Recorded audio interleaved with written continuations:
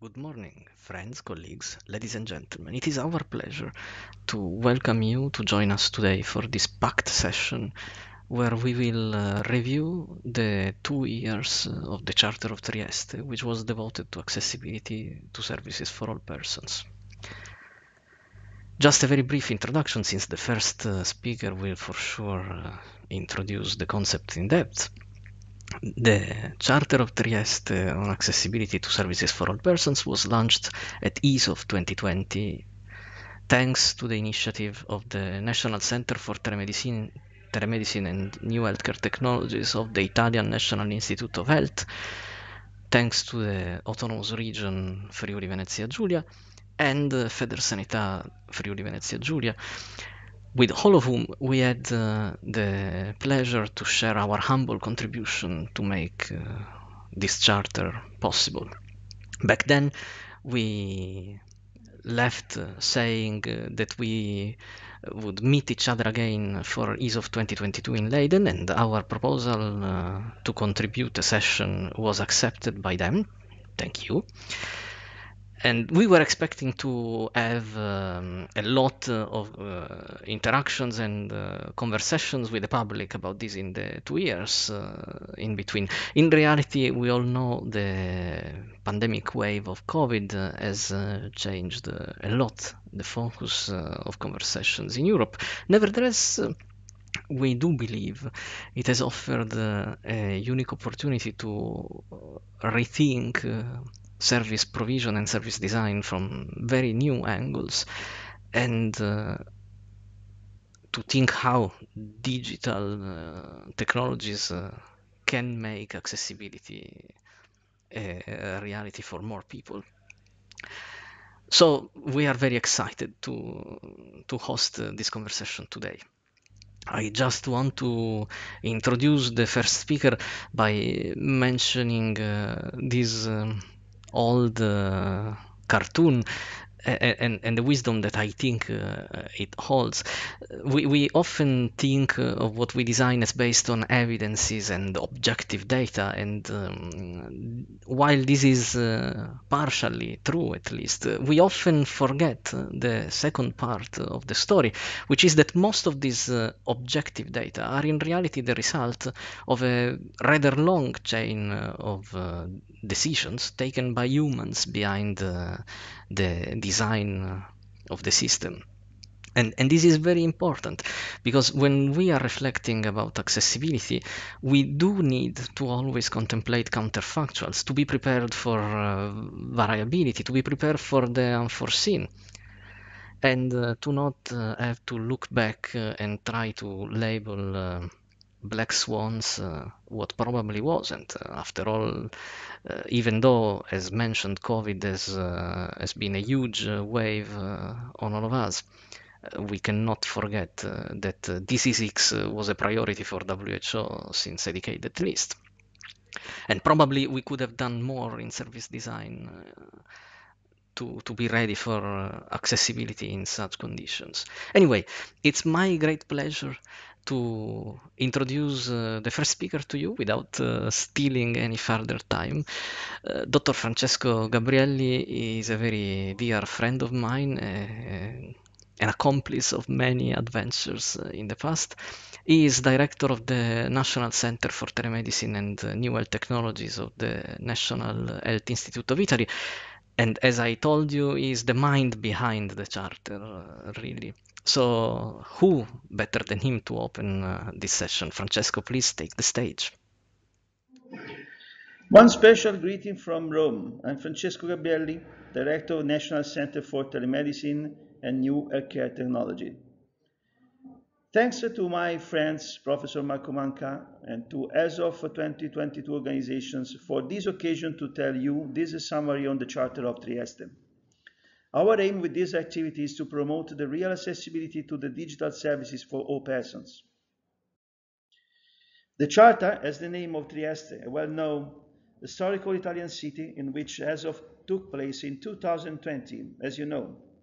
On that occasion, the first partners who supported the representation of the Charter were the where the Italian National Institute of Health and the National Center for Telemedicine as a part of it. And also a representative from public institutions, the Friuli Venezia Giulia region, and the most important association of municipalities in Italy dedicated to their care, Federsanità ANCI.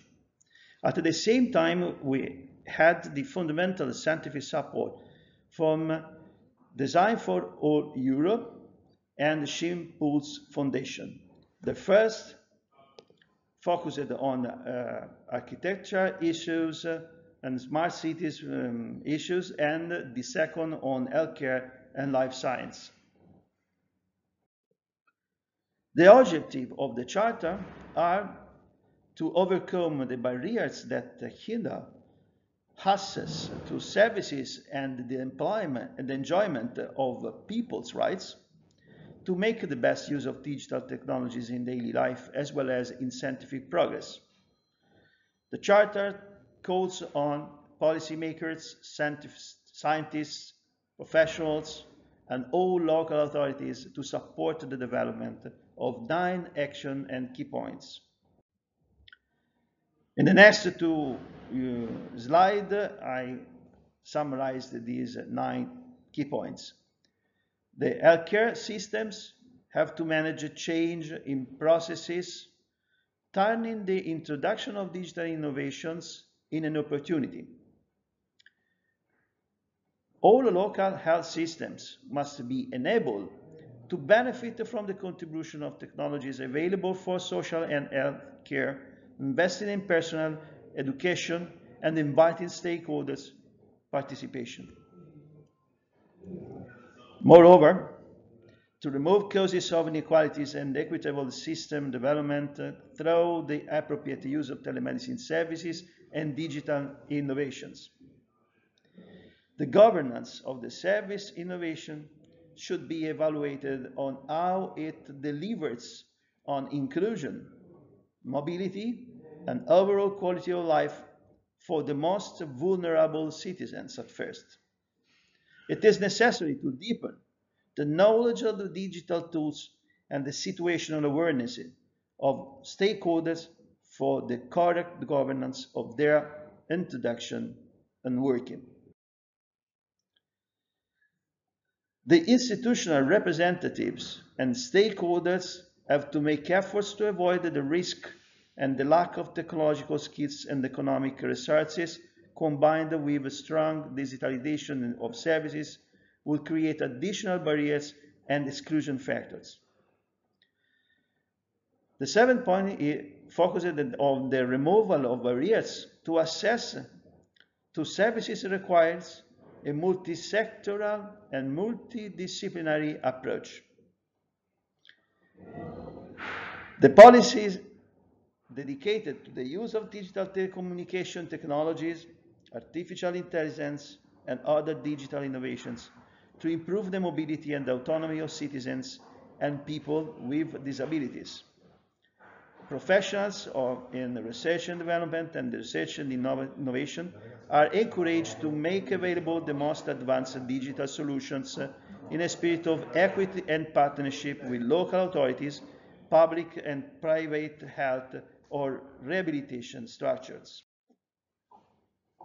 Since 2020, National Center for Telemedicine is also a member of Digital Health Advisory Group for Europe, a communitarian activity coordinated by the Finnish Ministry of Social Affairs and Health. National Center for Telemedicine has brought the question of access to digital technologies to the attention of the group, and the Digital Advisory Group approved and insert the Charter of Trieste in its document on the European cooperation solutions to promote digital inclusion and increase the resilience of society, and it happens in September 2021.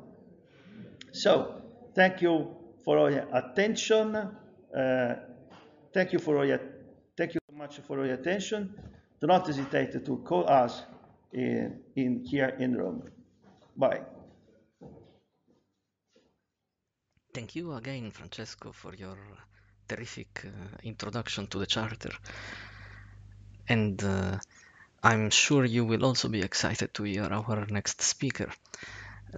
Let me introduce to you Dr. Isabel Wachsmuth.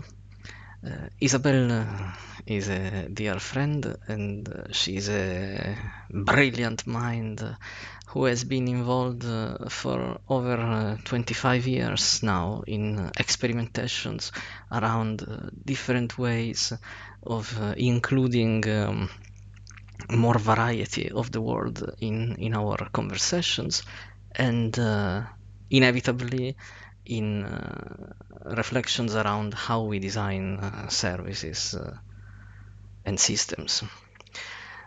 Now she is currently involved with huge initiatives like Health Information for All in the French Africa, and a number of projects around how to use art to make sense of care and to improve accessibility to care, which I am super excited to hear about probably today.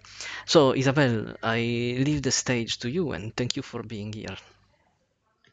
Good morning, everybody. I am very happy today to be able to present to you a very important topic. The first topic is about the community of purpose have been set up in World Health Organization. It's called Linguistic Collaboration Health Information for All.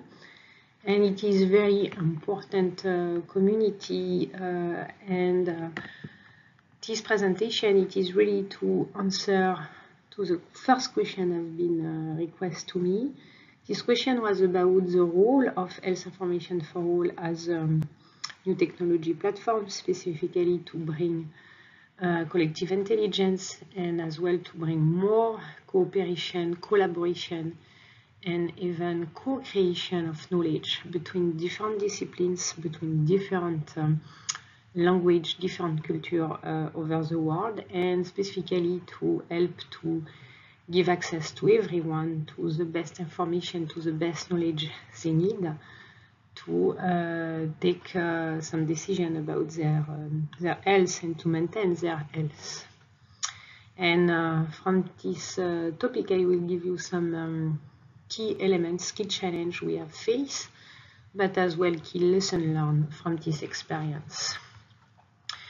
I am Isabel Wachsmuth from the World Health Organization and part of the important division in WHO in charge of universal health coverage and health systems. And I will start with some key facts about this type of community of purpose. Why we have set up this initiative? Because we have seen our language barrier have a major impact on the both quality and the cost of healthcare. It is as well related to the inequality in healthcare and poor health outcomes, the insufficient training for both healthcare professionals and medical interpreters. We have seen as well most of the curricula on clinical communication skills don't allow much space for a language gap, including patient-provider communication. And what is very important to consider as well, it is more disciplinary research, specifically to advance knowledge about, the promotion of specifically linguistic diversities. Why it is important to consider, in fact, this linguistic cooperation, collaboration. You can see on this figure on the slide, how the repartition of the language over the world, and I will not go in details because you can see it. But what we can keep in the mind, it is English is the lead of the world language in what concerns communication and publication. That is very important. And the other key element, it is spoken, this English language is spoken by 508 million people, but it is less than 8% of the world population. And in this figure, that don't include, in fact, all native language at worldwide level. So that is another issue, how we can, specifically in terms of healthcare information, how we can reach as well everyone. It's really about the question of inclusiveness, because many of people, they have their native language.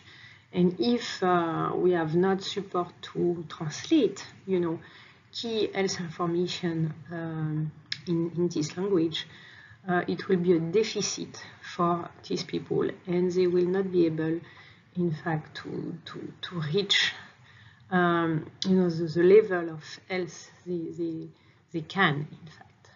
And those aspects, it's more than 92% of people on Earth don't understand English. And that is a very important element. And therefore, whatever is produced or published in this language has no value for these people. Look, it is important to consider linguistic collaboration, specifically in healthcare, but as well in the other sector, because why? Language is the main instrument used to establish, meaningful relationship, convey ideas, and communicate message among each other. It's a question of the quality of communication, a quality of relationship, and at worldwide level. It is about the quality of interaction between people through language, and it is as well a way to federate this collective intelligence mechanism. Increasingly, information and knowledge are key determinants of wealth creation, social transformation, and human development. And we have seen that very clearly with COVID pandemic, because the majority of people have been in such isolation, loneliness, and this lack of interaction between each other and these interpersonal skills, and we have seen the damage, directly on the health of these people. We need to reconsider the importance of this communication and this extremely fluent level of interaction with each other. And another aspect, it is mother tongue is still the first choice to interact with the world. And it's very important because as well some studies have demonstrated, how our perception in many cases is not very accurate in this case, because we need to consider specifically, how this knowledge will be applicable, in fact, in the local settings, in the context. Look, it's even more complex than we can imagine, because you can produce very valuable, including very understandable knowledge, but if it is not very well translate in terms of the meaning, in terms of the level of understanding by the target population, for example, you will have no impact. So that is really a key issue. And for that, what we do with this initiative, we consider language need to be part of mainstream healthcare services, since they may generate considerable long-term cost if left unaddressed. Language need to be considered in the communication of health research as well. For example, it's very important to establish some effective bridge between, for example, policymaker, researcher, and as well people in charge to implement policies, specifically the civil society organization. But it's important as well to consider a bridge between different disciplines and different sectors together to have better holistic understanding of any societal challenge or issue. It is about to promote linguistic, cultural diversity, and mutual understanding is not only crucial to individual empowerment, but also to economic sustainability and social cohesion. And as we know today, we need tremendously this sustainability and social cohesion to find again a balance in this world, to be sure people will be more healthy and be able to maintain this health. What are the ingredients of this community of purpose? It's first about to share common public good, to align the different mindsets, specifically based on universal value, and we will come back to that, how you reach, including if you have different language, different culture, universal language. We need to work in transdisciplinary way and to identify and connect power users. These users are able really to inspire each other and to initiate a valuable, in fact, dialogue and discussion, among the other members. And for that, we have seen Health Information for All forum, lead in different speaking language, French, English, Portuguese, and Spanish today. They are a good start, in fact, to initiate this movement, this process. Here you can see what I have mentioned to you. Donc it is really how we consider all these different speakers, but as well to include systematically the media, the publisher and librarian, the people, the frontline health workers, the primary health care as well, health professionals, health practitioners, and the civil society, I have mentioned that, researchers and policymakers. But of course, that is just one part of the stakeholders. And how IFA contributes? It contributes to effective networking. It's about networking and collaboration between members. It's about effective sharing, trigger exchange, and sharing of views among the members. It is about knowledge access. It's to push relevant evidence on health priority topics with publication or resume irrespective language. And for us, it is critical to in simultaneous way to mobilize, understand, and communicate. And it's a way we can increase, the rapid access to knowledge, explicit and tacit knowledge in the same time, and to amplify this cooperation. We can as well better assess the needs and the gap immediately, and specifically trigger the appetite to discuss about, idea, but as well to stimulate critical thinking and reflection. It is a sustainable solution as well, because that increases equitable visibility of initiative, all the initiative over the world, and as well the different aspects of knowledge. And today, with this Global Health Discussion Forum, it is more than 20,000 members today, because that have increased. And it's really a beautiful way, step by step, to build this type of community. For us, the vision of this Health Information for All, it is a world where every person has access to healthcare information they need to protect their health and the health of others. You have seen the approach. It is multilingual community of purpose, and we have as well what we call working groups. These working groups can be set up in function of priority, specifically, for example, by year. We have some working group on access to health research, evidence-informed policy and practice, and, for example, the issue of multilingualism I have mentioned. And for example, one objective of this group of multilingualism, it is to promote sharing of experience on how to improve the availability and the use of healthcare information in language other than English.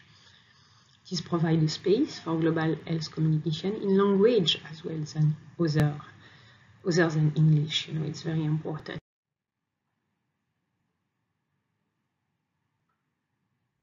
Thank you, Isabel. It's always super interesting to listen to you and all the things you are doing and thinking about. Now, because our time is somewhat limited, but as I mentioned introducing you, I'm super curious. I would like to ask you to spend a few words about your work around art and care, art and the systems of care. And I know you are keen to oblige, so I leave the words again to you and thank you. I would like to complement, in fact, what I have presented to you about this community of purpose, health information for all.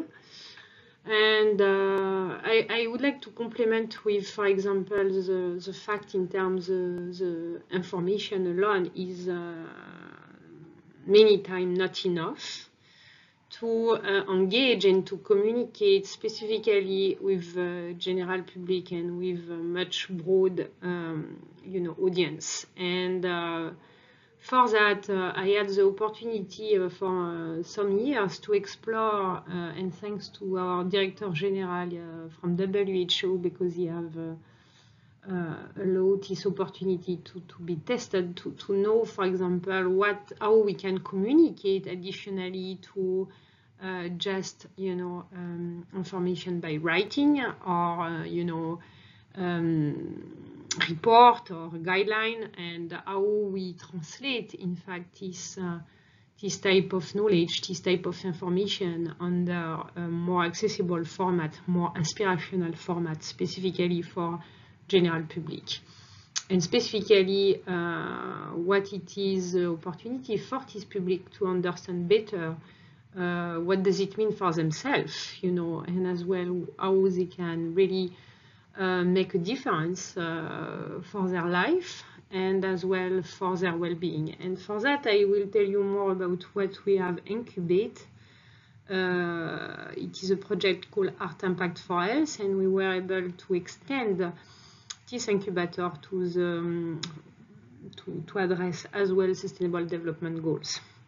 It is really about to mention to you how art can make a difference, specifically to capture, the cultural specificity, but as well how creativity and art can be implemented as well at hospital setting. Donc that, I think, it's very interesting perspective, how we can complement this area of,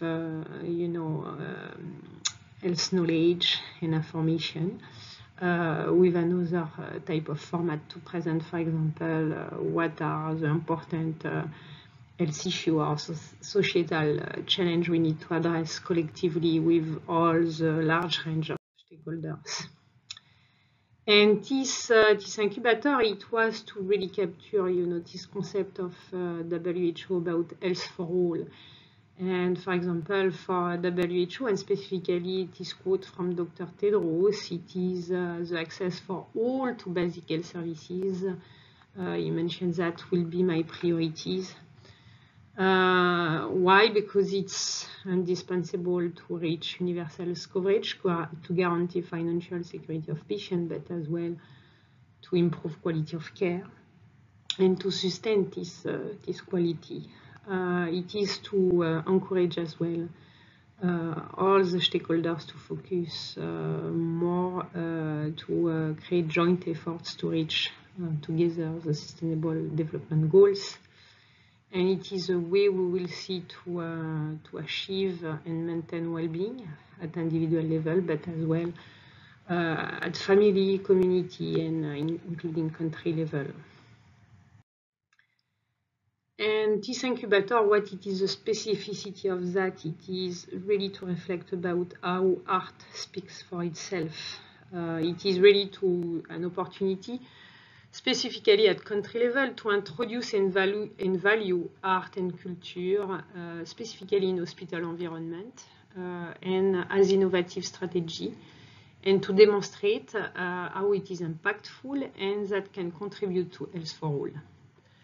With this type of art perspective, we have the opportunity to integrate art in health, but as well in all SDGs policies. It is a way for us to support the art program and initiative at national health, delivered by national health authorities, but as well other players. And it is as well a strategy to rehumanize health services and really to implement in practice integrated and people-centered approach to healthcare services.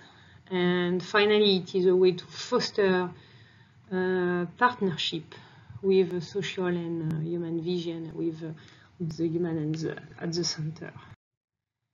And in terms of the concept of this incubator, the idea was to design a strong bridge between art and science, and to demonstrate you have not art from one side and science from another side. You can be as well scientific and artist like me, but many other people they are doing that. For example, you have a nurse, and some nurses are artists, some doctors are artists, some you know, and different type of art. They can be musicians, they can be painters, they can be dancer. Donc it's not to separate the two parts of the brain, but in contrary, to integrate the full skills and potential of human being to deliver better services to the population, to the people. And for that, it's very interesting because for this incubator, we have been able to use an organic design. You can see, for example, from this slide, with the neurons, in fact, on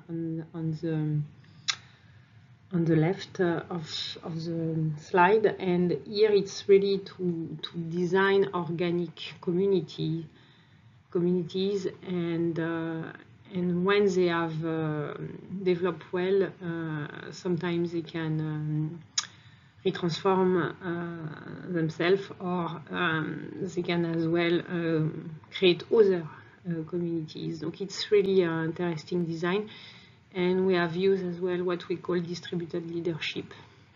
And to do this incubator, we have been able to go in an iterative process with different steps.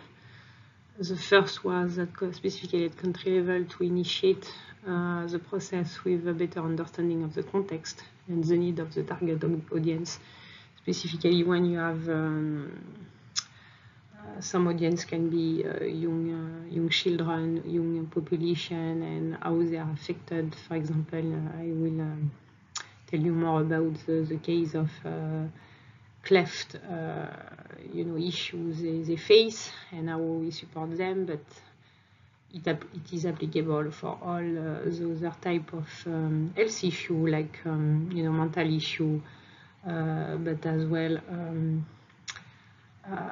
any chronic disease, you know, are affected the people, and it is relevant for each age of the population, from the most young people to the elderly people.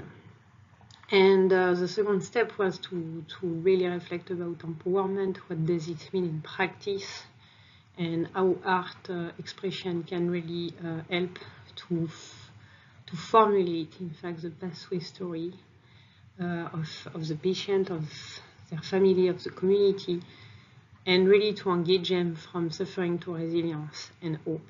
That was really the focus. And the other step was to establish linkage between what I have mentioned, patient, family, and communities, but as well with health professionals. And this interconnection of pathway, for example, is so important because it's to demonstrate to all of these people what they have in common and what it is not in common. Donc it is to demonstrate, you know, again, you are not alone, isolate, and you can share your voice and your story. And as well, the final step was really to assess the impact, you know, in a very effective way, practical way, specifically with advanced operational research method. And as I have mentioned, with this type of approach, we can consider the life course transformation of each human being, you know, and a very integrated approach, you know, through this life course. And the main impact factor of this method, what we have seen on the field, it is the high agility it is performed, because co-creation is really powerful, and that demonstrates the constant adaptation, specifically with the consideration of and the importance of each culture at country level. And it is a way for us to interact, but as well to engage the local artists, and to have better understanding of really the needs specifically of the most vulnerable population, and as well to take attention to different perspectives of this type of population. The other important aspect, it is a short cycle of creation, because with one workshop on the field for several days, we can really make a difference. It is an easy way to bring different disciplines together, and specifically from social science to the most, you know, biomedical science with health professionals. It is a way for us as well to integrate systematically and to promote diversity with these different perspectives, you know, of needs, of life. And it is a way to create almost immediately mutual trust, because we have this reciprocity between people and voluntary contribution, for example, of artists, but as well some voluntary from the hospital or health sector. And finally, it is a way for us to foster, to accelerate social cohesion. Art is really looking like health determinants in this perspective. And it is as well a way to implement, you know, for us SDG 3 at global level. And when you value all art initiative and program, you know, impact, you can really foster this SDG 3, and to see clearly, you know, the interface with other SDG and how each SDG interconnect with each other. And the interconnection between art and science to communicate and present societal challenge and practical solution is extraordinarily powerful. And for that, we have been able to deliver many international art exhibits, you know, and to bring so many interesting players together. And we can really focus on the positive aspect as well, on the strength of the human beings, specifically about the resilience pathway, you know, how they find again the hope, how they find as well their autonomy, and they are able to maintain, including by themselves, with this type of creativity activities, their well-being, and to sustain this well-being. And that can be applicable at organizational level or individual level. We have been able as well to look and to do global mapping and monitoring of the most relevant art initiative and program, and specifically to assess what have been the criteria of success for this long-term development, sustainable development. And for that, we definitively thinking healthcare systems through art is really important to consider. For example, very important fact, third and half of all visits to doctor are actually non-medical reasons that are broader issues. For example, feeling lonely or socially isolated. Donc, imagine with the COVID crisis, how this type of consideration is important. Low-level mental health problems or other issues in people's lives that might well be translating into health issues, but actually at their root cause are not medical. And here you can see this figure based, you know, on key key number from US. Half of healthcare institutions have art programs, including visual art display, performance in public space, and beside art activities for patients. Okay, it's huge. And I think it's underestimated and under-tapped, to support the health systems. 80% of mental and emotional recovery of patients, 41% of physical recovery, 80% of programs serve patients directly. It's huge. 58% include the patient's family. 42% are for staff to help them deal with the stress of working in the healthcare environment and reduce nursing staff turnover. It's huge. It's huge key number, and we need to really consider as well the importance of art to support well-being. And in terms of direct benefits, art programs reduce healthcare costs. Health expenditures are expected to reach 20% of the GDP by 2028. And potential cost saving with the use of music to pediatric, for example, CT scan, could take $2.25 billion from the healthcare cost. Imagine how it is huge. Arts benefits elder care. Individuals who sang in the chorus had an annual saving of $173 per year per participant. Arts benefit youths. In Africa, more than 70% of the youths were involved in one or more art activities per day. It's a huge number. Arts benefits to all citizens. 68% of Americans agree that the art improves health and the healthcare experience, and 73% favor government's funding for art in health programs. For example, we have another case. We know, for example, Singapore, they assess every year the impact of art program on the well-being of their population. Some countries are really a leader in this type of consideration to supporting better the life of the people and of the patient. And I will tell you a little bit the key elements we found about the impact of international art exhibit we have performed. It was fantastic to communicate on health issue and challenge, to value and give a voice to vulnerable communities, local partners, and artists in the same time. It was a way for us to establish a bridge between art and science in a very beautiful way, and to create a large worldwide community of stakeholders to act together, specifically on sustainable development goals.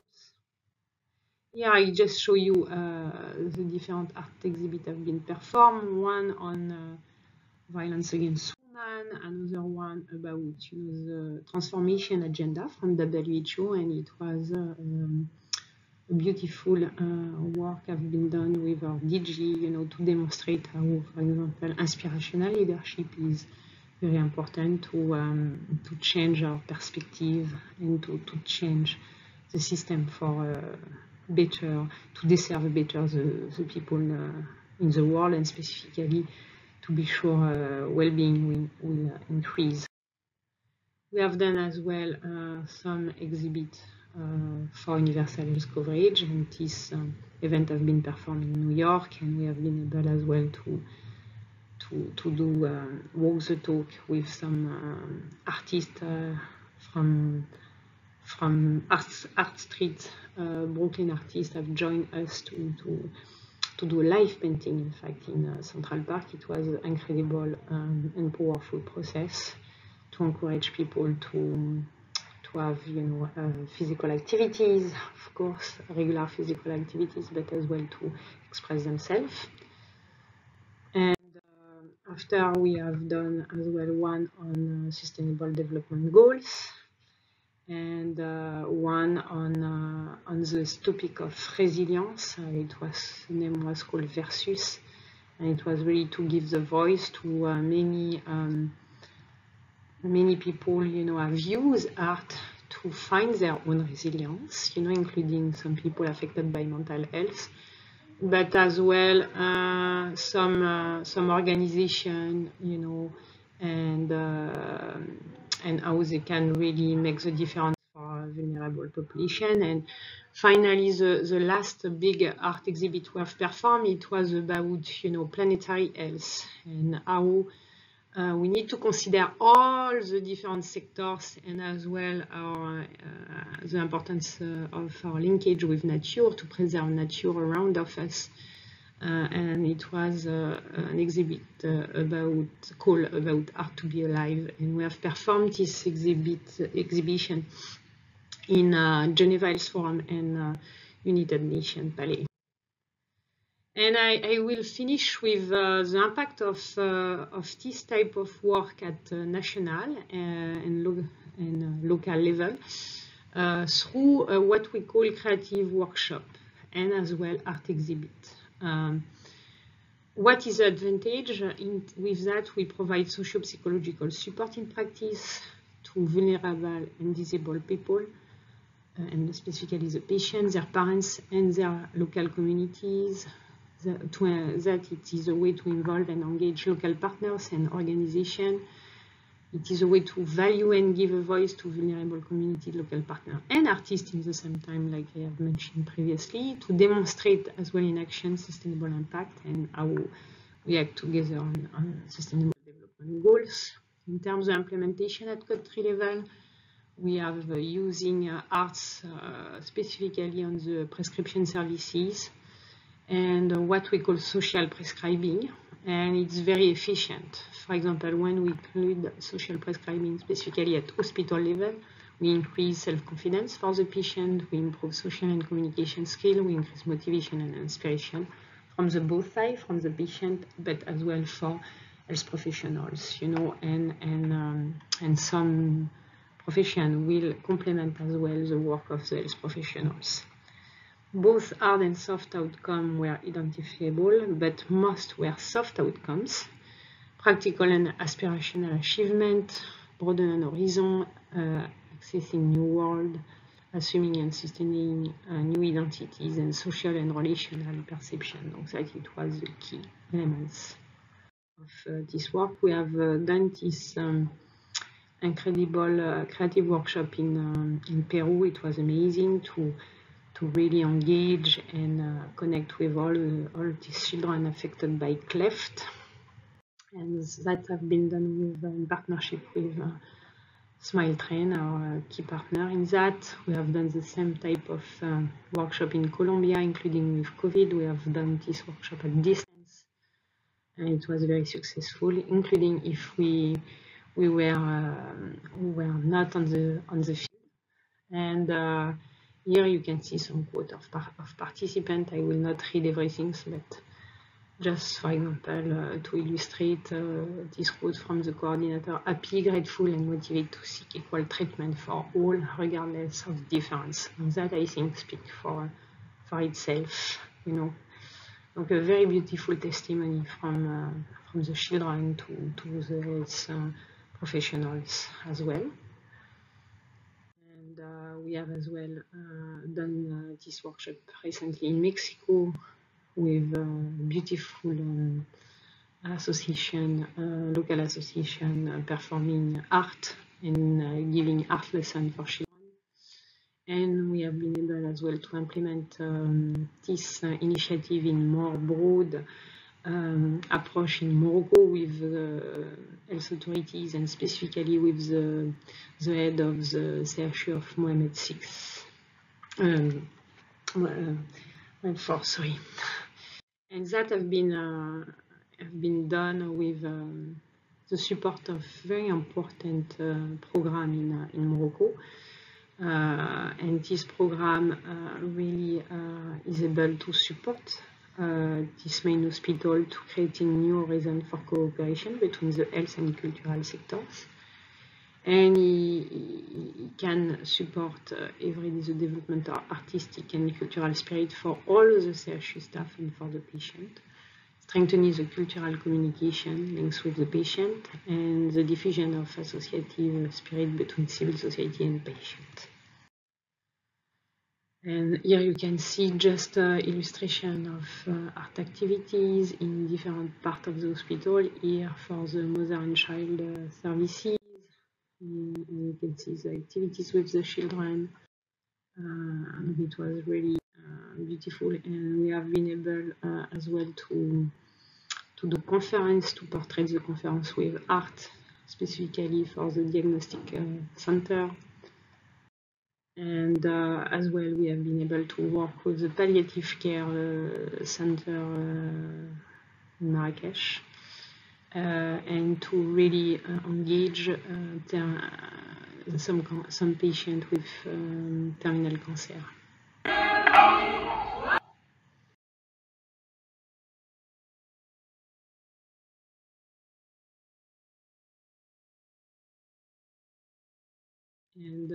And as well, it was really a big joy to give some piece of art to the palliative care center, and to give some hope to all the patients affected by disease. And thank you so much for your attention. And in conclusion, in art and culture, nothing is incompatible with the mission of care and services. The holistic approach considers both physical and psychological well-being. From a health promotion perspective, is not it rather that the very mission of an institution to help patients or its user move towards a better being. Art and culture are precious and indispensable tools. Thinking continuity, thinking sustainability, it's very important. Very interesting, Isabel. I'm sure we will receive a lot of feedbacks and questions about this. And now it's the time to introduce our next speaker. Of course, thinking about accessibility in services of care means very little if we don't include also the point of view of technological innovations and of the companies that are behind it and behind its diffusion. So it's my pleasure to host today Dr. Cora Beckers. She is today application specialist for molecular diagnostics at Roche Diagnostic Deutschland. Although I've been emphatically invited to specify that today we are going to listen to her personal view and not anything, any form of speech that would even remotely represent Roche Diagnostics. But with her over a decade of experience in biomedical research and her current involvement in diagnostics on the entrepreneurial industrial side, I'm sure she has gained quite some insights during the rush for innovation and introduction of new testings and new methods during the COVID pandemics. So, Cora, it's my pleasure to leave the stage to you, and thank you for accepting to being here. Thank you very much for the invitation to speak here today. It is an honor. As Marco mentioned, my name is Cora Beckers and I'm an application specialist for molecular diagnostics at Roche. I was asked to give you a customer service point of view concerning what we have learned during COVID-19. Now, at this point, I have to stress that though I work for Roche, I cannot speak for Roche policy. The molecular customer support team consists of mainly former researchers with a PhD in biomedical sciences and life sciences, as well as electrotechnical engineers. Personally, I'm a medical biologist with a history in immunology, oncology, and cardiovascular disease, and I worked for almost 20 years in academia before turning to Roche, where I now work in the customer support for EMEA LATAM. The role of the molecular diagnostic customer support is to install and maintain the CE-IVD instruments that isolate DNA from patient materials, to make sure that if technical, software, or customer errors occur, the instruments are back up and running as soon as possible. In addition, we report incidences to the appropriate authorities and we train ourselves, our customers, and our colleagues. During the pandemic, we encountered some specific COVID-induced problems for the customer support. When the sample pool increased and no IVD tests were available, laboratories wanted to use their lab-developed tests for the high-throughput systems. Of course, they expect us to help them implement this, both application and IT-wise. These individual solutions were more time-consuming and complex, and they use a relatively large amount of manpower. It would have been easier to centralize information from the beginning and to open up test protocols for general use. Fortunately, MOLDIA already provides such a customer platform for exactly this type of information sharing.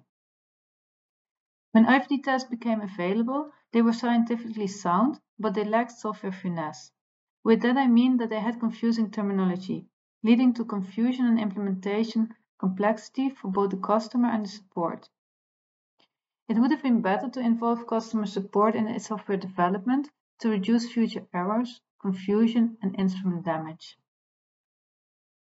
In addition, regulatory caution when new tests are concerned caused huge increases in reportable incidents, leading to a complete overload of the expert teams, both locally and worldwide, because again, these expert teams have a limited size. We all agree on the need for this system, but how can we further improve it so it remains efficient, especially under these circumstances? And finally, some misleading or unfortunately written public informations lead to misunderstanding and confusion at the customer side. This again leads to us needing to explain the issue.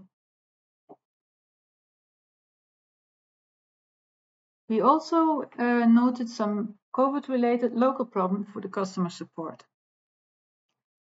Regional regulations on how to deal with the samples prior to testing caused off-label use of IVD tests, possibly affecting the result interpretation and the instrument damage. Lack of material availability also caused the use of replacement material, which was not suitable for the instruments, leading to instrument damage and huge repair costs. And finally, and more importantly, efficiency of new IVD test implementation and support depends largely on remote connectivity of systems. The users want these remote connections, but the IT departments are increasingly restrictive with allowing access. In many cases, the use of the USB sticks is not possible anymore either. So how do we update system and test software efficiently in the future? And how to get problem reports for rapid and efficient troubleshooting? In other words, how do we improve from here? How do we train personnel to adopt and contextualize innovations? And can companies play a role? During a crisis, there is no time for training. So how does one transfer information effectively? Test and instrument manuals and initial troubleshooting solutions, including videos, are 24/7 available online. And some instruments even have a troubleshooting guide built in. And this seems to be effective and is appreciated by the customers, since they no longer need to wait for us to start the troubleshooting. In addition, we managed to set up 2 additional training systems during COVID. The first is a remote online session with a trainer. This is interactive, but it's more difficult with a large group. The advantage, however, is that it can be rapidly rearranged if something changes. The second is a self-training module that is available 24/7 online for all customers. The advantage is that they can learn at their own time and their own pace. It is, however, not convenient for the first response because it takes longer to rearrange or develop. So what is the advantage of recruiting experienced academics to fulfill these support and training roles? Companies might like to hire fresh out of university, but most of these people lack the experience for the difficult conversations. Experienced customers will not call back, let alone trust that their personnel gets properly trained. Experienced academics are eye to eye with the customer and/or their manager. This makes both the conversation and the knowledge transfer easier, and the acceptance of solutions and proposals increases. They are also trained to train people, especially where the difficult concepts are involved. In addition, they are multidisciplinary and can therefore quickly switch from one topic to another. This flexibility increases the response time to the unexpected, which is exactly what you need in situations like these. They are, in addition, trained problem solvers with multidisciplinary networks, and they know how to use it to make things happen, or at least to get the information that they need. Therefore, we are trained to brainstorm about how to make things better together and innovate healthcare for the future. I hope this contribution was helpful for you, and I thank you for your time.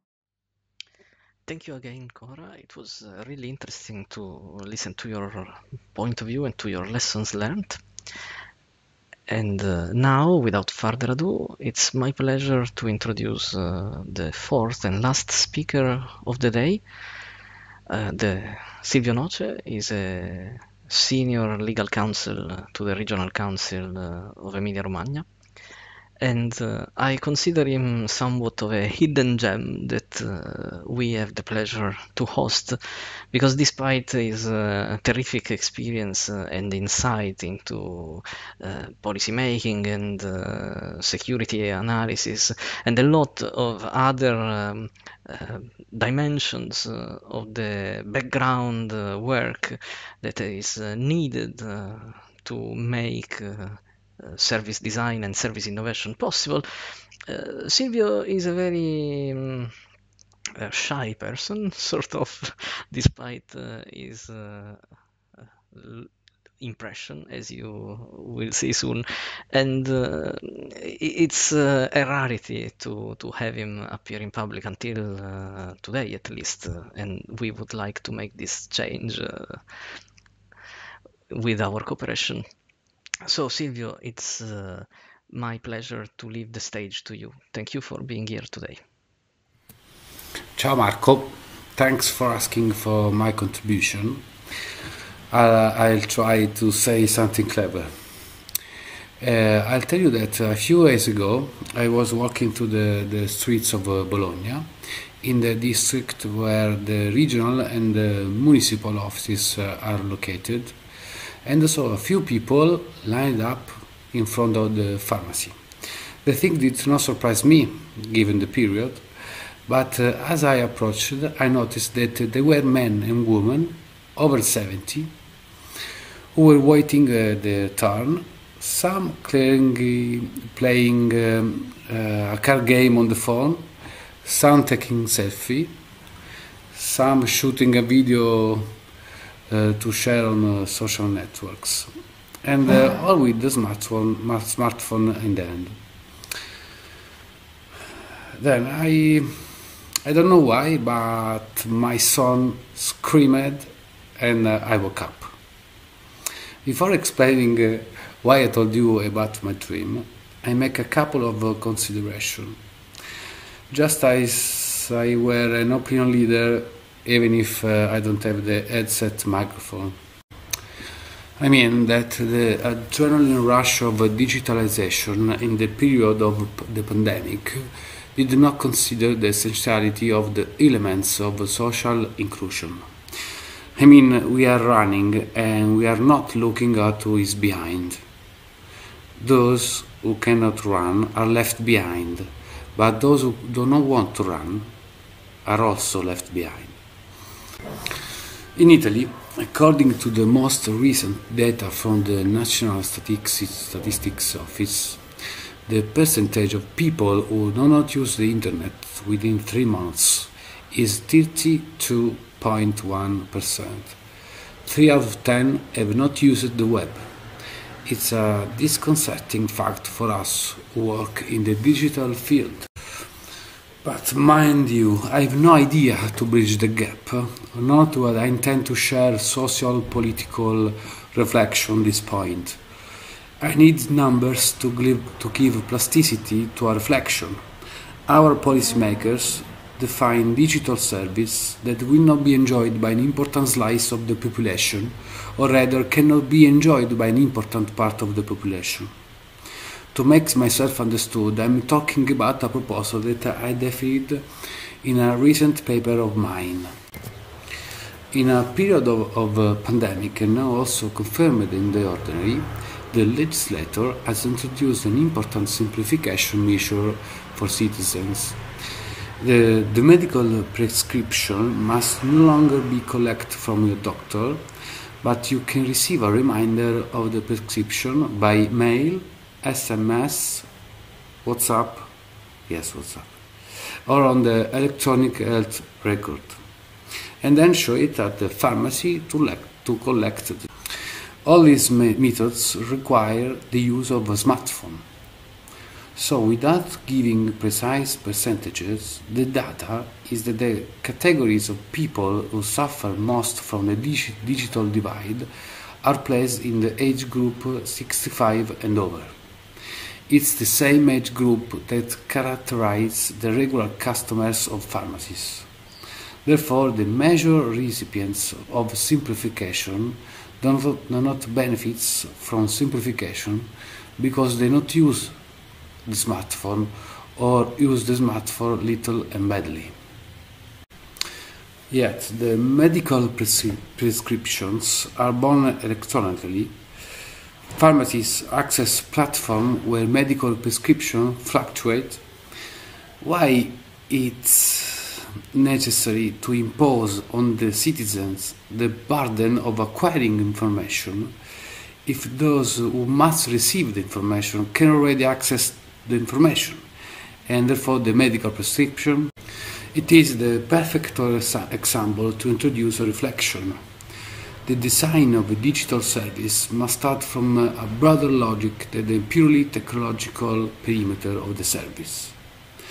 We can use the most advanced technologies, but the point is that in the design it's necessary to consider that a substantial part of the recipients of the service cannot use due to poverty or disability or inability to use it. For this reason, where possible, the goal of those who design the digital services must be to limit or exclude the interaction between man and the digital system. So, returning to the example above, then the solution is that it would be enough to go to the pharmacy with your health card or identity document to receive the drugs. The pharmacist can access such data because these data are linked to the citizen's tax code. So the accessibility to digital services must not be limited to making a web platform or software available to people with disabilities. This is necessary but not sufficient. Accessibility must be understood as inclusion, as digital services designed on the no one behind paradigm. I'll give you an example. A Finnish administration, I don't say the name because the idea was not mine, and I don't advertise for free, has implemented an automatic school enrollment service. Children who finish the elementary school are automatically enrolled in the school of higher grade with notification by SMS to the parents. This made me think about the formal communications, the answer not received, the phone calls we made together with our children's schools. I am convinced that the choices of this kind, which make administrative processes slip like a ball on a well-oiled bowling alley, can also have an impact on school dropout. It is the perfect example to consider how much the included ways of designing a service have evident effects precisely on the effectiveness of the service itself. In summary, the basic concepts I have expressed with my short speech are very much linked to the words and their meaning. We calibrate our efforts not towards digitalization, not because it is called or linked to machines, but towards digital transformation, because it encompasses the social, psychological dimensions, and therefore also of inclusion and accessibility. Inclusion and accessibility in a moment of great dynamism require enhancing the need to design digital services in such a way that there is the highest possible number of subjects on which the service has a positive impact, but the least possible number of subjects who they must necessarily use it actively. So thanks Marco for the chance you gave me. Bye bye. Thank you again, Silvio.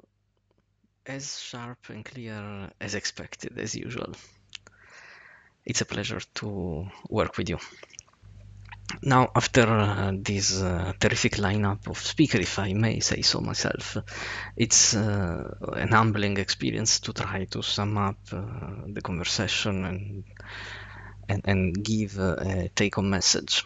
I have thus decided to rather comment a bit further the issue of accessibility, and I will borrow from Professor Mike Martin of the University of Northumbria in the UK this slide and a lot of concept. I dare to consider Mike my senior,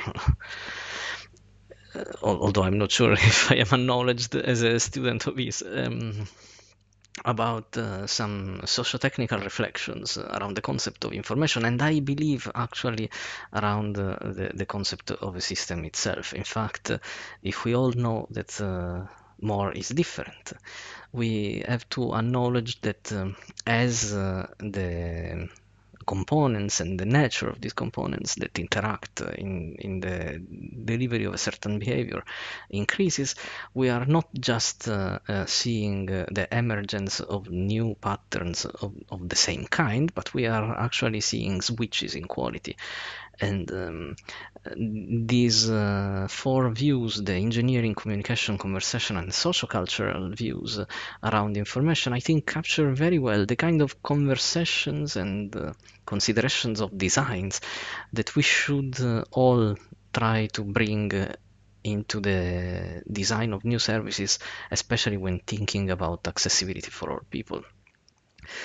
We have to consider that there are not just technical aspects like bit and terabytes where we can discuss about what is happening where, but not really about its meaning. But there are some aspects that are still encoded within the systems, what is captured by the communication view, so codes, the notations. These are predefined meanings. These are triggers that will evoke certain actions or certain roles in the systems. And the great trap is forgetting that the map is not the territory. So we always need to strive and have a conversation and some form of feedback loop between this layer and the conversational view, where meaning, including the interpretations and responsibilities, are emerging, and these are not necessarily always adhering to our initial preconceptions. So a third step back, the sociocultural view, where we negotiate new meanings and new governance practices, should be involved as a way to close the loop between the various layers, making sure that the technical infrastructure is not deciding what is possible in society, but it's rather at the service of what we want to see emerging in societies and continually striving to evolve to make it possible. This, in synthesis, I believe, is the social contract behind the Charter of Trieste. And I invite you all to read it and to send us feedbacks, to send us the expressions of interest, to sign it. At the moment, it's available on Zenodo, and I know it's available on some pages of the National Institute of Health. We will soon prepare a devoted web page where a wiki style system will be available, and we will be collecting expressions of interest by signatories. We will, I think, at least add the link in the description on the servers, likely YouTube, where this video will be charged. So please follow us and consider joining us. And thank you all for your attention. I hope and I trust this has been a very interesting session to all of you. And it's been a pleasure, and we look to hear from you, to learn more and to work together towards granting accessibility to everyone. So thank you, and talk to you soon. Ciao.